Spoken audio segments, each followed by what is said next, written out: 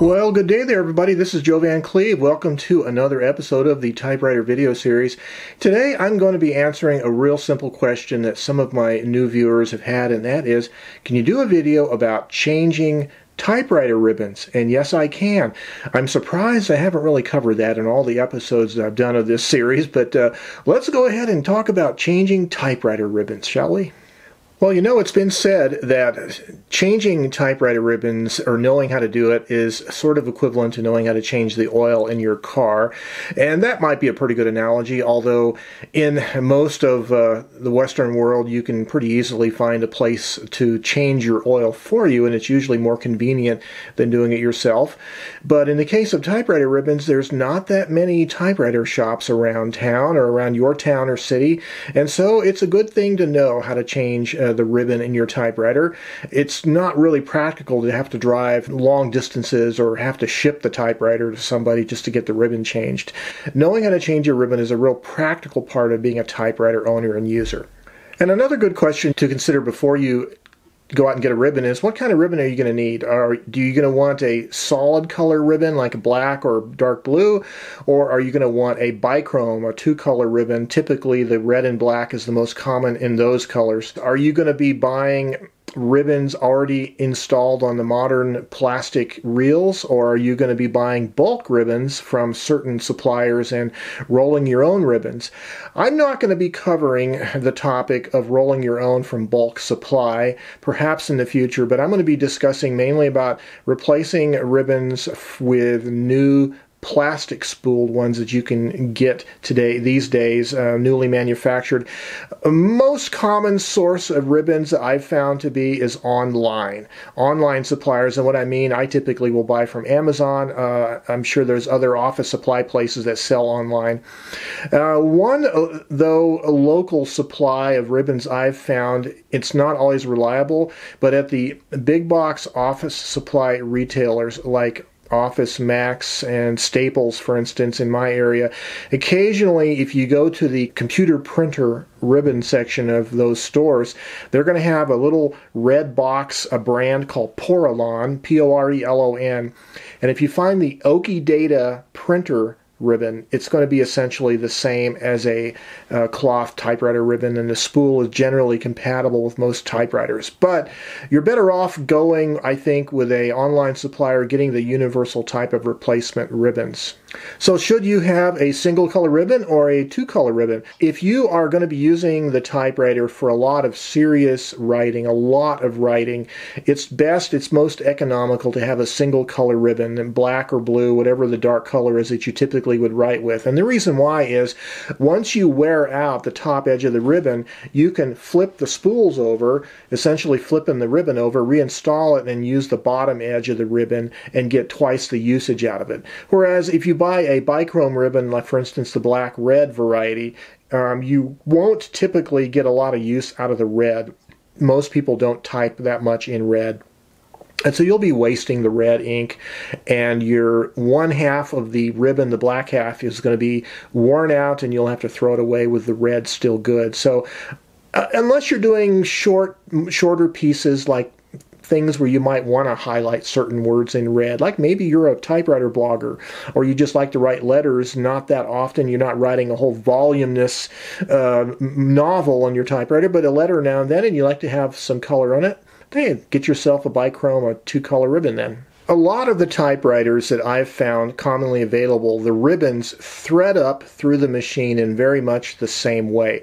There's a few models that are different, however. Now, in my collection, and that's all I'm going to be talking about, are the typewriters in my collection. I obviously can't show you the ones that aren't in my collection, but in my collection, the Underwood is the one that has the different orientation of spools from all the others in the direction that the ribbon comes off the spool and the way it threads up on the vibrator, and I'll show you that later.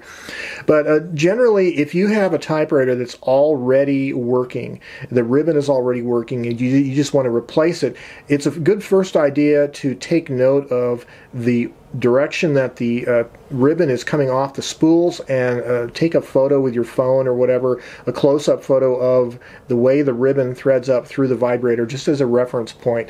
Now, if you buy a used typewriter at a antique store or thrift store, it may not have the ribbon threaded in the proper direction, in which case you're going to have to just use a little common sense, and maybe some of the guidance I give you today might help you. Now, speaking of typewriter ribbons, there is a universal, so-called universal kind of replacement ribbon, and the spools have a central hub that expands slightly, kind of spring-loaded, and it'll fit a bunch of different typewriters. But there are several notable typewriter brands that these universal spools won't work on, and that is your Olivettis. They need a wider size hole in the middle, and some of your Remington typewriters, like the Remington 1040s and those kind that were made in Holland, they take their own spool that has a wider sized hole in the hub. Now, if you happen to have a newer Remington or Olivetti that has their own unique kind of spool design, you can take a universal type replacement ribbon and save your old spools from your typewriter, pull off the old ribbon, discard it, and then take the fresh ribbon from the new universal type spool and thread it onto your old spools. Save your spools and reuse them that way. Other than that, most of the other brands should take the universal spool. Now, if you get into the really old upright typewriters, standard typewriters like your Royal Model 10s or whatever, they have metal spools. They're custom spools that have the auto-reversing mechanism built onto the bottom of the metal spool itself, and you have to save those spools and reuse them. So on those typewriters, you're going to take a modern plastic spooled ribbon and you're going to thread it onto the old original spools. Okay, with that, let's get into showing you how to replace a typewriter ribbon. Well, let's start with a 1950s Smith Corona Silent. What you're going to want to do on this one is, first of all, lift up the ribbon cover. But before you lift up the ribbon cover, make sure that the carriage is moved to the left side far enough to permit the ribbon cover to lift up freely without scratching the cover. Okay, and you're going to have your two spools right here, and you'll notice on the Smith Corona spools the ribbon comes off the back of the spools. So you're going to want to take the old ribbon off of the typewriter, and I usually start at the vibrator, the central part of the typewriter. I will first set the bichrome color to the red position, and then you're going to want to take two of the center keys like the G and H and push them together gently enough so both type bars are jammed together, and it causes the ribbon vibrator to be in the raised position, stuck, if you will, stuck in the raised position. From there, we can remove the ribbon from the vibrator, unthread it. And on these Smith Coronas, and a lot of typewriters like it, the ribbon is going to thread through this metal guide and then behind these two central guides and then back through this guide. And the way you get the ribbon off of these guides is these two outer guides are kind of like loops, and there are slots in the back side of it. So you're going to want to like pull up on the ribbons and then pull them through the cutout in the back of that loop like that to remove it. These ribbons, as they peel off of the spool, they go through a little guide here that has a slot in it, and there's one on each side. The ribbon has to go through that guide. That is your auto-reversing mechanism. That's what does the auto-reversing of the direction of the ribbon. And so you're going to take both spools out, just pull them off their posts like that. And you'll make note that on the bottom of the spool there are 4 holes.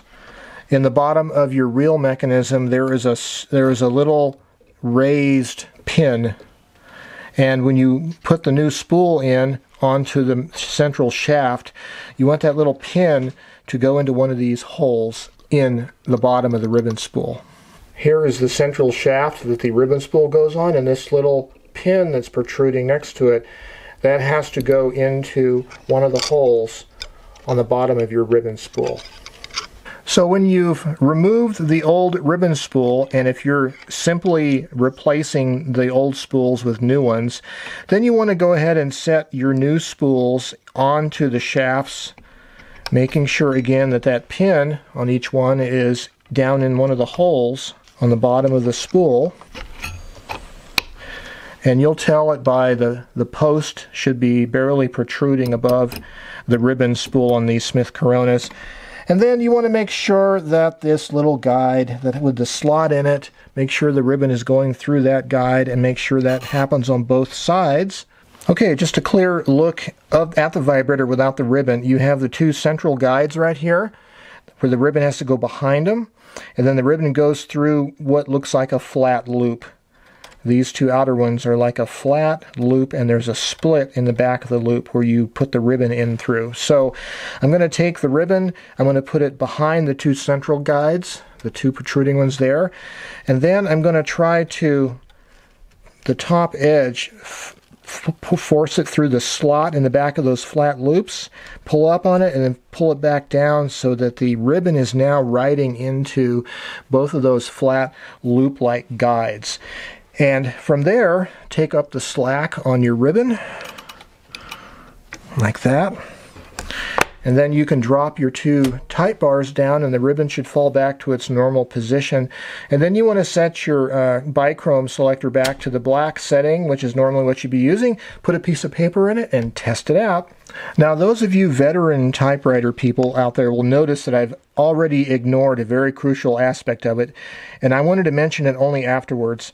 So one of the things you're going to have to be conscious of is when you get the new spools, one of the spools is going to be almost empty of ribbon, and you're going to look for this grommet. There is a grommet near the end of your ribbon, and this is your auto-reversing grommet.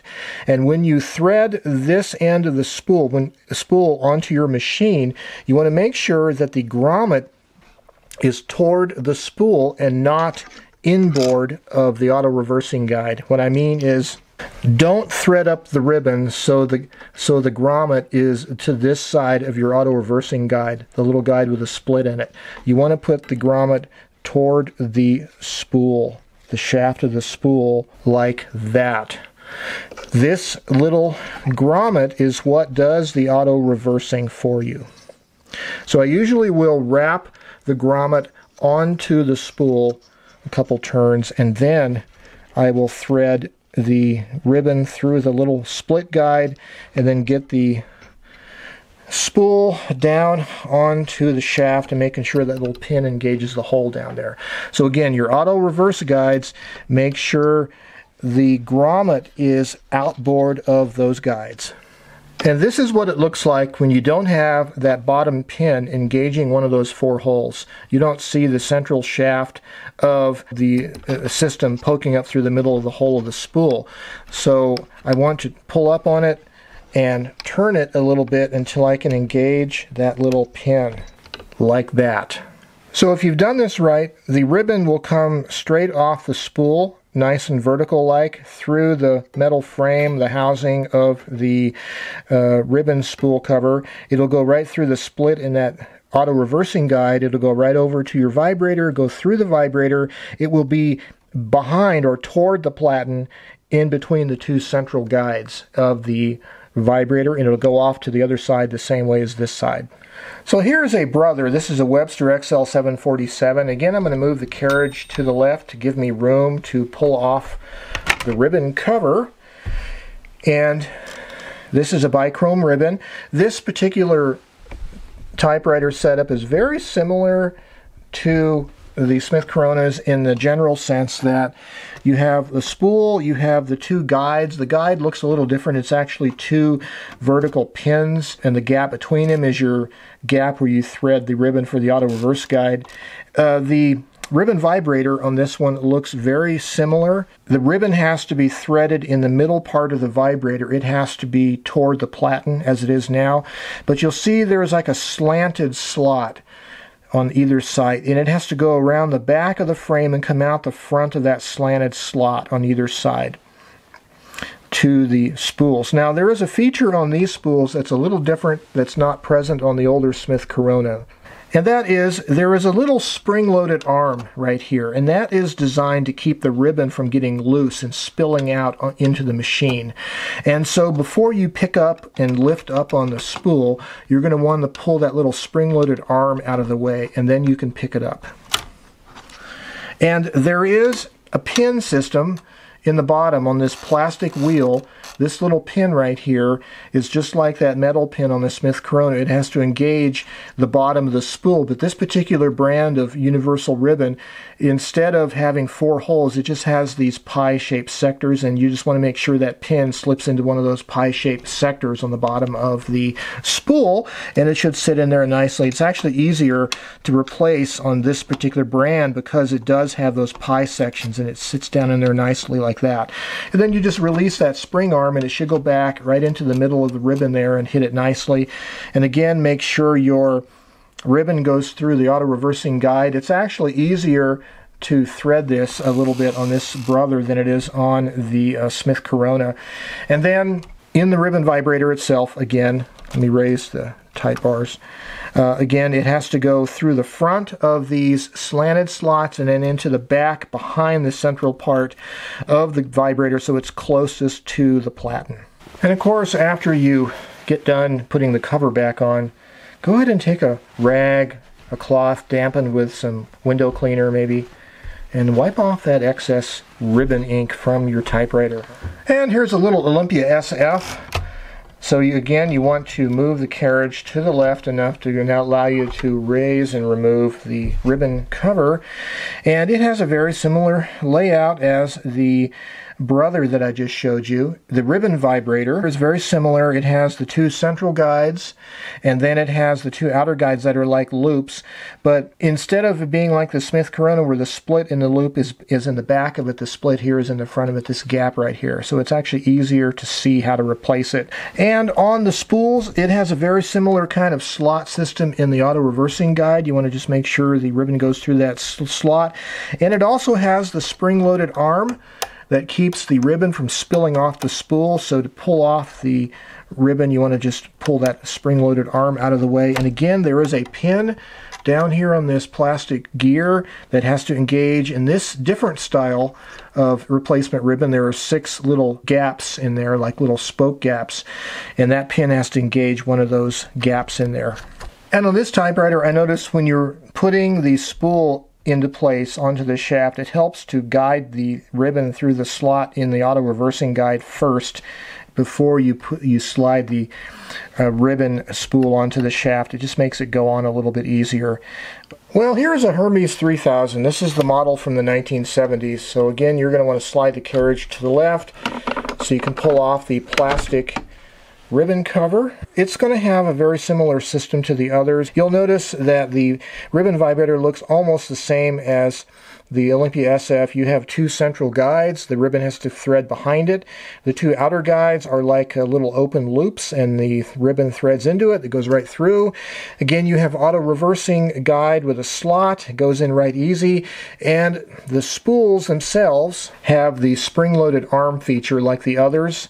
To keep the ribbon from spilling out, you just want to push the arm out of the way before you lift up on the ribbon. And again, the metal base plate underneath, like this little sprocket, has a metal pin that you have to engage the holes or slots in the bottom of the spool.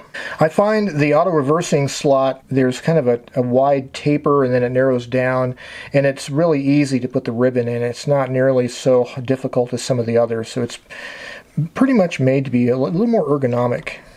Okay, now that we've talked about the more standard kinds of typewriter ribbon installations, let's talk about one of the little more different ones. And this is an Olivetti Underwood 21, which is similar mechanically to a Studio 44. It has a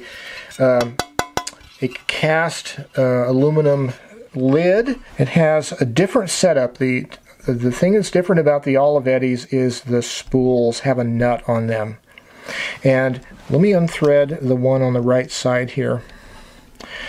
And you don't want to lose these nuts. So the central feature of these nuts is it has this collar, this tapered collar below the actual knurled nut. And that collar goes into a hole on the top of the ribbon spool, right here.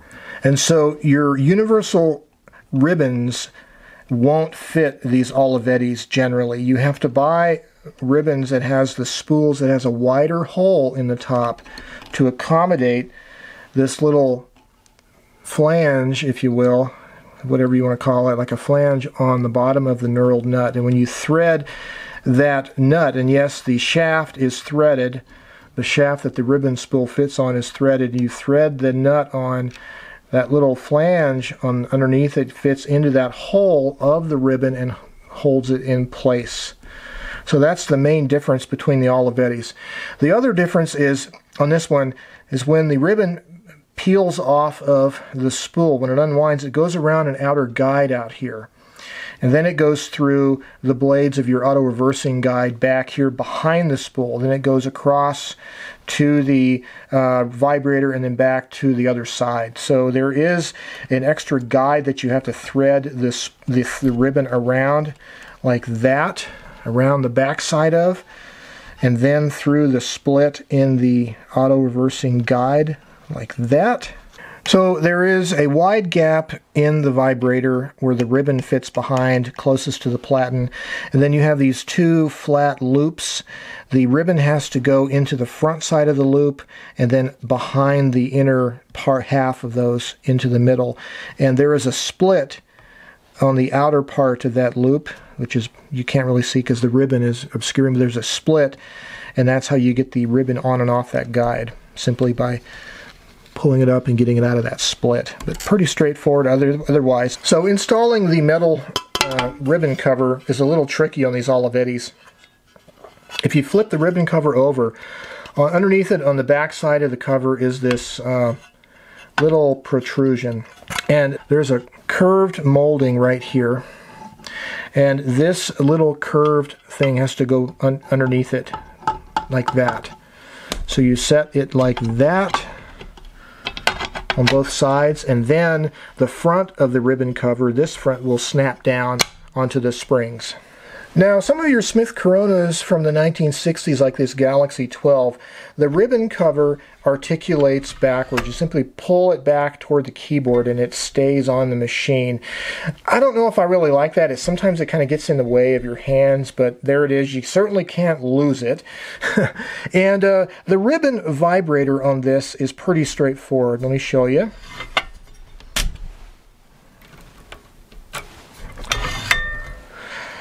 Holding the ribbon in the raised position here, it's actually really super easy to change the ribbon on these. There is two sets of prongs on either side that are kind of just pinching like that, and you just pull them up, pull the ribbon directly up like that, right off the prongs.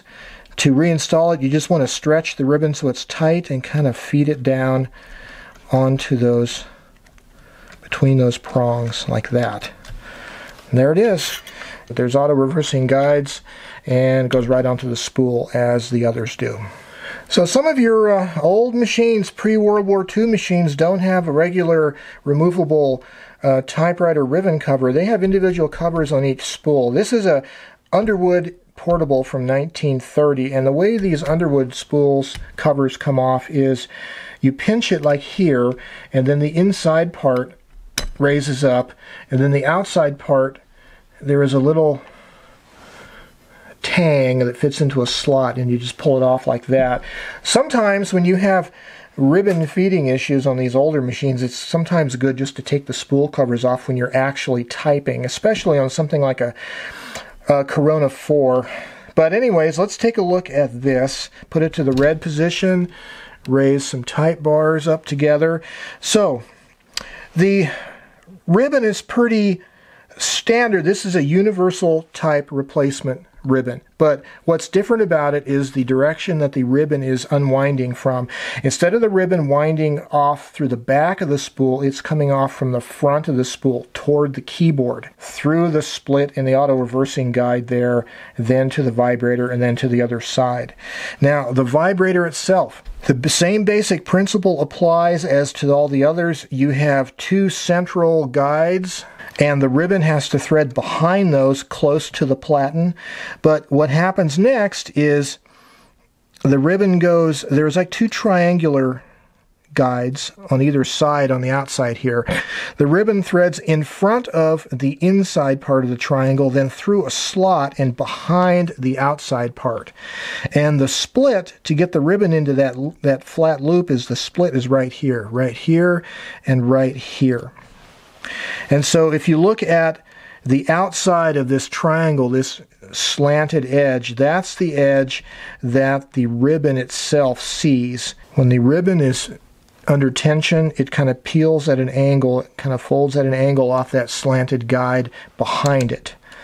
And that's how you know you've got this thing correct. And again, the basic principle here is, again, the middle of the vibrator, the ribbon usually goes behind the middle two parts closest to the platen. And again, what's different about this? You have the ribbon peeling off the opposite side of the spool, toward the front of the typewriter, toward the keyboard. Again, the same thing happens. You have a little metal protrusion here, a pin that has to engage a hole or a slot in the bottom of your universal spool when you're installing it. And then to reinstall the ribbon covers, and you'll know it's oriented right where it says UT, and that's not University of Texas, that's an Underwood typewriter, but you start on the outside, put the tang in the slot, fold it over, and make sure the ribbon goes through this gap in the cover, and then this little protrusion goes in the slot like that. Well, that's a good way to get your fingers nice and dirty. Make sure you clean up your typewriter. A little bit of window cleaner and get the ink off the body panels after you change your ribbon. Well, that was a fair representation of most of the typewriters in my collection. I have 20 typewriters, I think. I didn't take them all out, but that represents the vast majority of them. A lot of the typewriters, the ribbon vibrator systems, work very, very similar. The little flat loop guides, the gap in it is either in the back or the front, and almost always the ribbon goes behind the two central parts of the vibrator closest to the platen. The one outlier in my collection as far as the spools themselves is, again, the Olivettis. They have a different size hole in the middle to accommodate that nut that has the flange on it. And so when you do order typewriter spools, typewriter ribbons, make sure if you're getting an Olivetti, make sure it's for the Olivettis. And again, as I mentioned earlier, the Remingtons that have an extra wide gap in their spools as well, you're going to have to get a Remington spool for those. Well, I hope this was informative for you guys. Hope this answered some of your questions. If you do have any further questions, drop them down below. And until next time, you guys have yourselves a great day.